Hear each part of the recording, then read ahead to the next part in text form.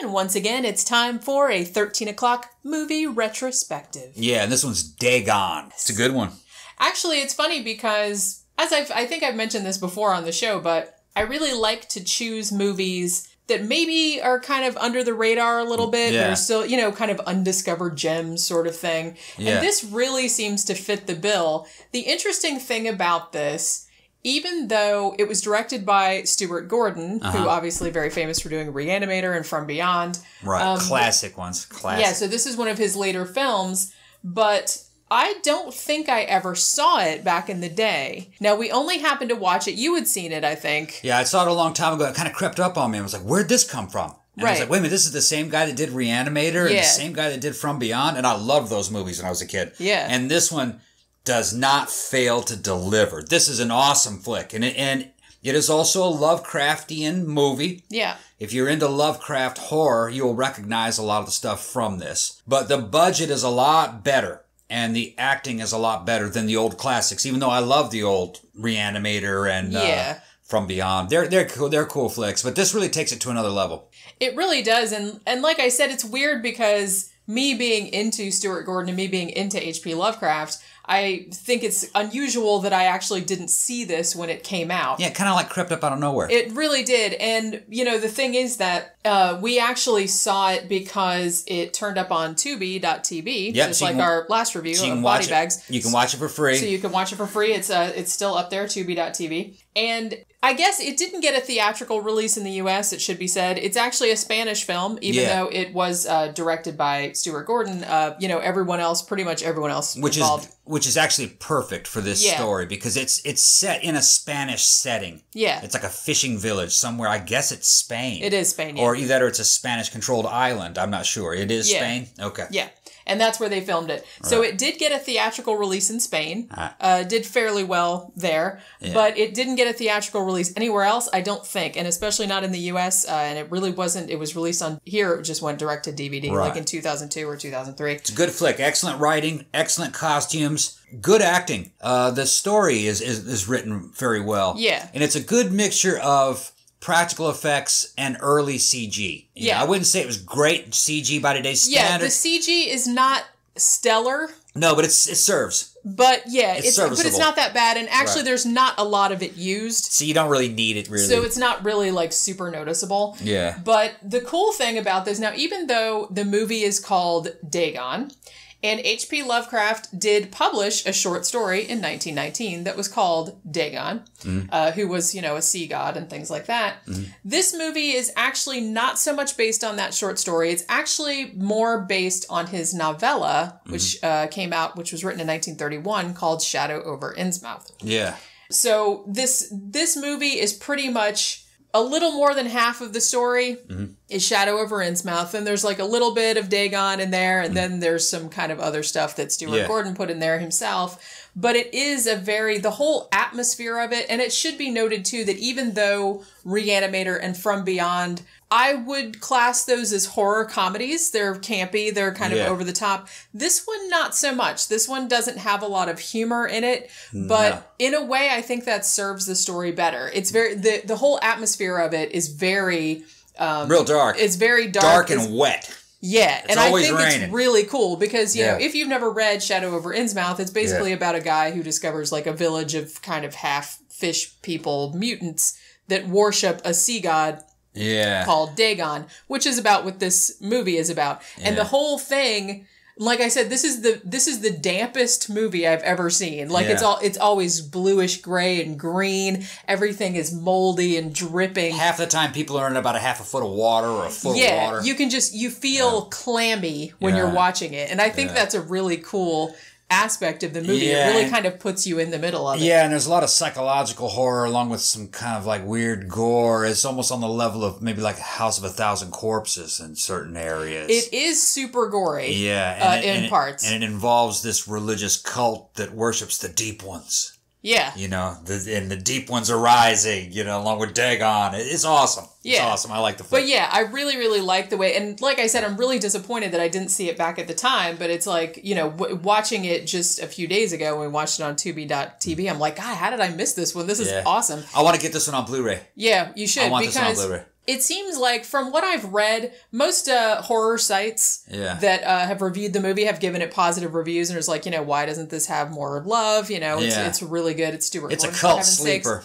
Yeah, it really is. On kind of more mainstream sites, has about a 70%, positive rating. Yeah, which I'm always so skeptical of. And stuff like that. But and this doesn't happen to me a lot. I don't see a lot of horror movies, either new ones or old ones that I miss, that I'm just like, man, I love this movie. But this one, it really kind of hit the right notes with me. I just liked the whole atmosphere of it. I liked the weirdness of it. Well, I liked the characters like going to this fishing village. It's called Imboca in the movie, but that's like the Spanish equivalent of Innsmouth. Yeah. And them going there and just like all these weird people kind of shuffling around and they don't blink, and they're all pale, and they're all like slowly weird kind of transforming into aquatic creatures. Yeah. And it's like all that kind of thing. And it's just, and there's really, the story is fairly simple. The characters, the two main characters who are named Paul and his girlfriend Barbara,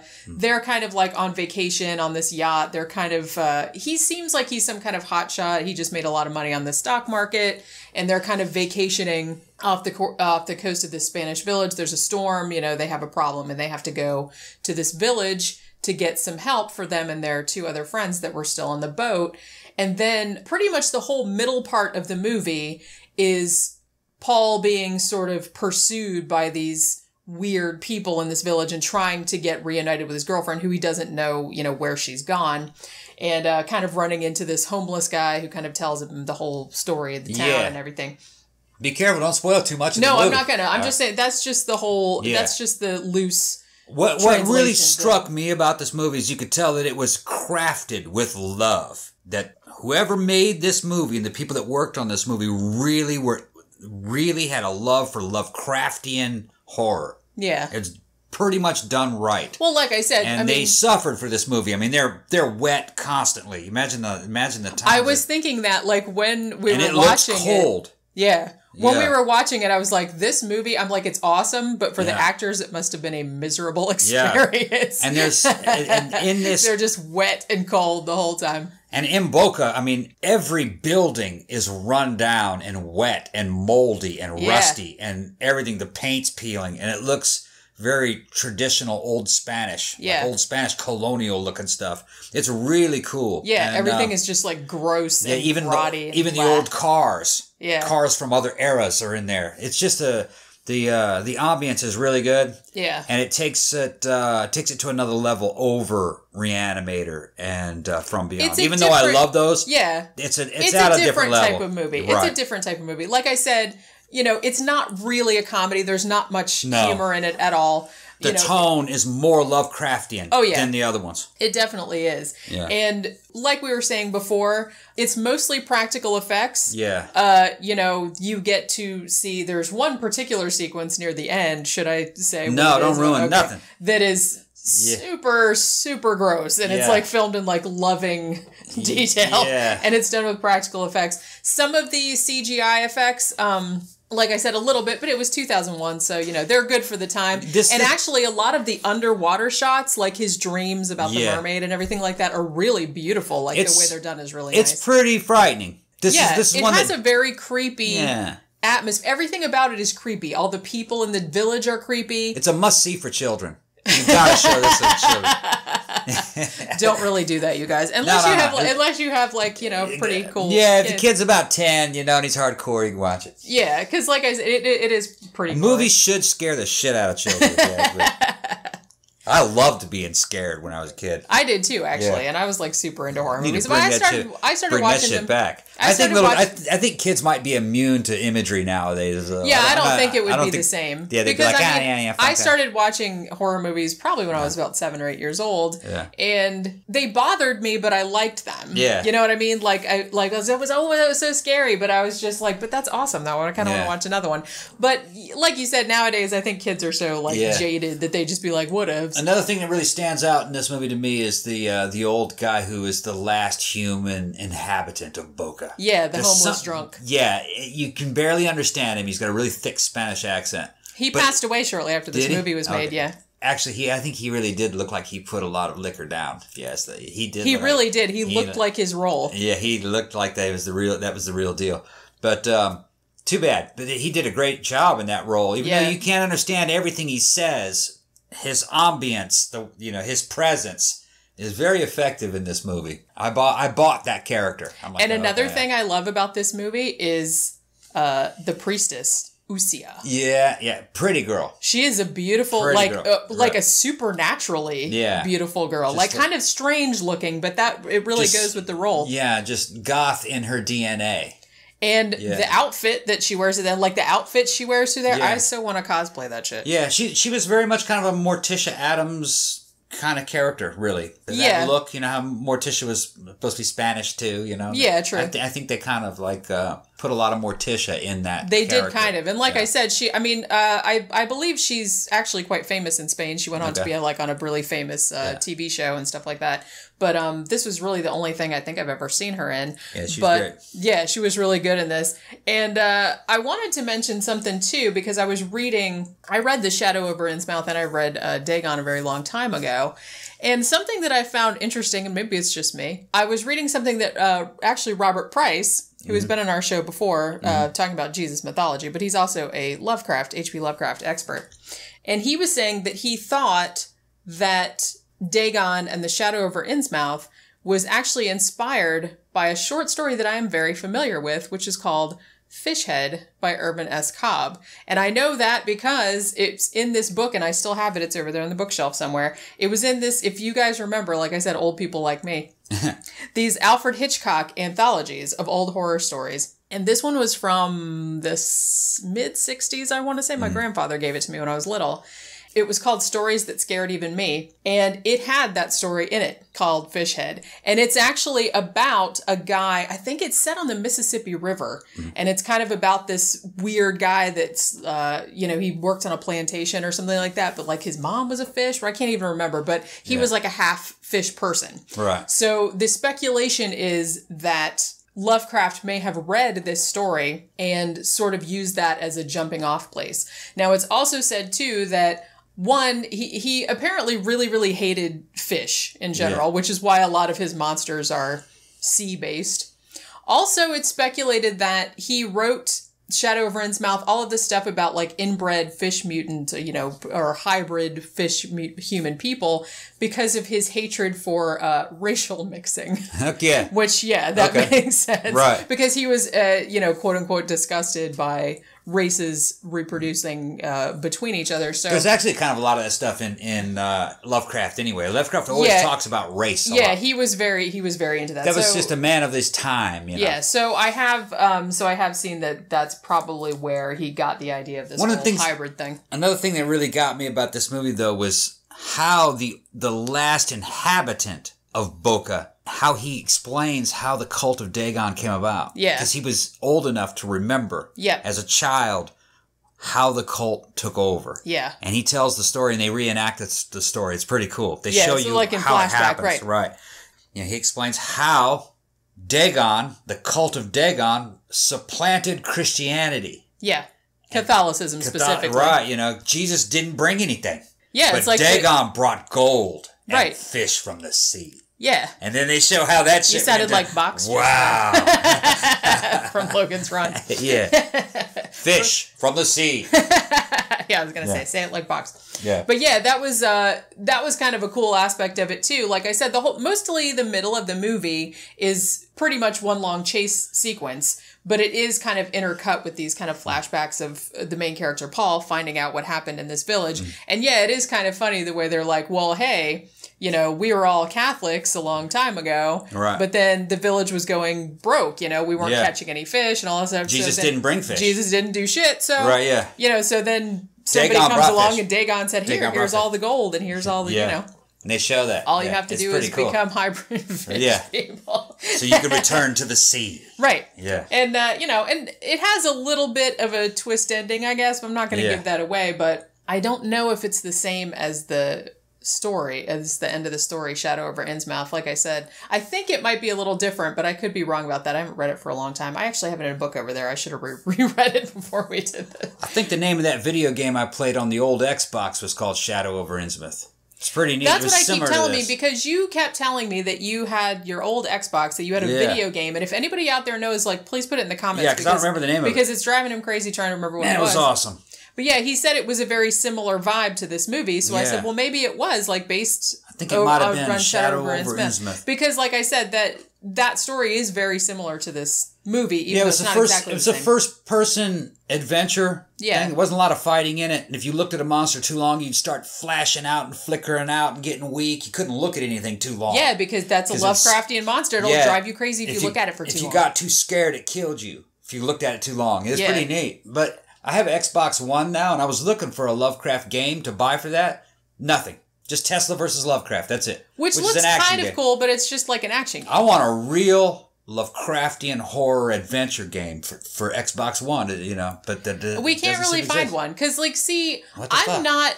you know, you have your Xbox One. You play a lot of video games on it. I'm not... I used to play video games a lot back in the day, and then I just kind of got out of it because I don't have a lot of time, but... If I'm going to play a video game, I would rather play something like... I said, I want something like Fallout, because I love Fallout. But a Lovecraft version of Fallout, where you can just kind of like dick around and you're kind of on your own timeline and you can go futz around over here and futz around over there and you have different missions and stuff. Yeah. So I don't know if there is one because I'm not really, you know, I'm old and I don't keep up with They're working on something called Call of Cthulhu, but I don't know. I think it might just be for PC.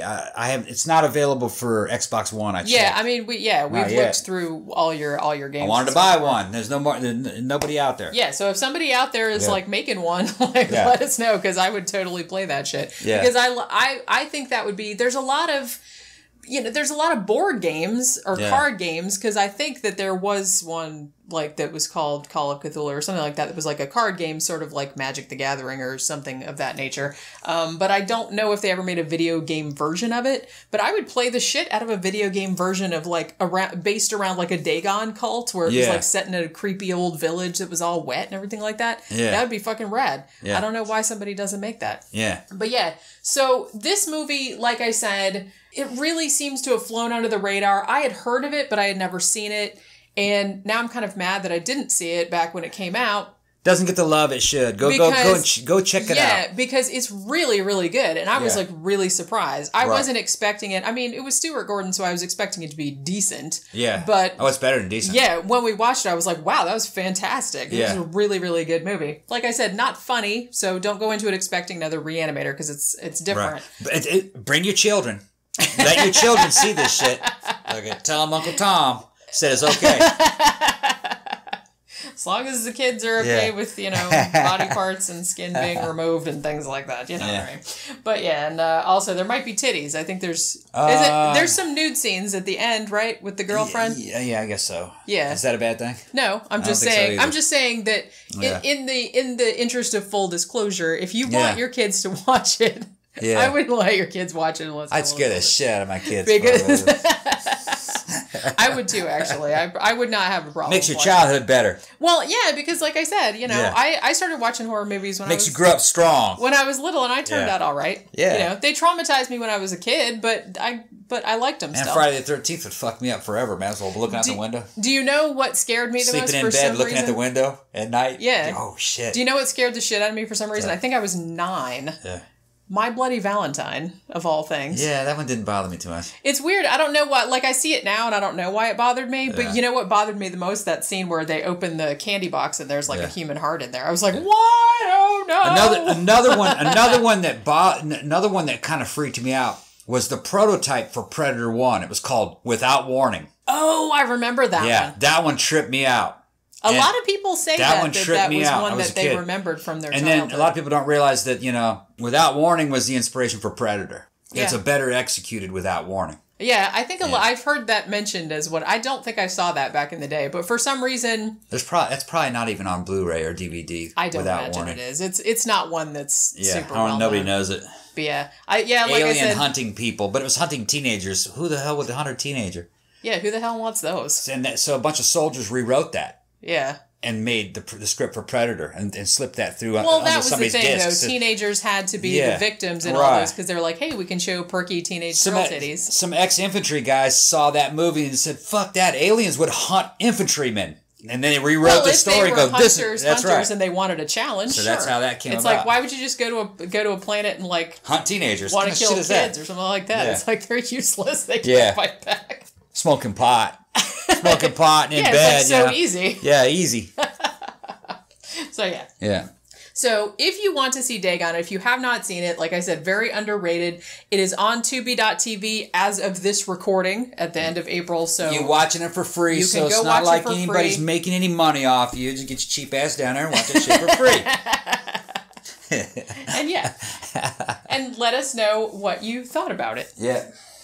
And that'll do it for this latest movie review of Stuart Gordon's 2001 Dagon. Remember, if you like the show, to like, share, subscribe, and share on all your social media.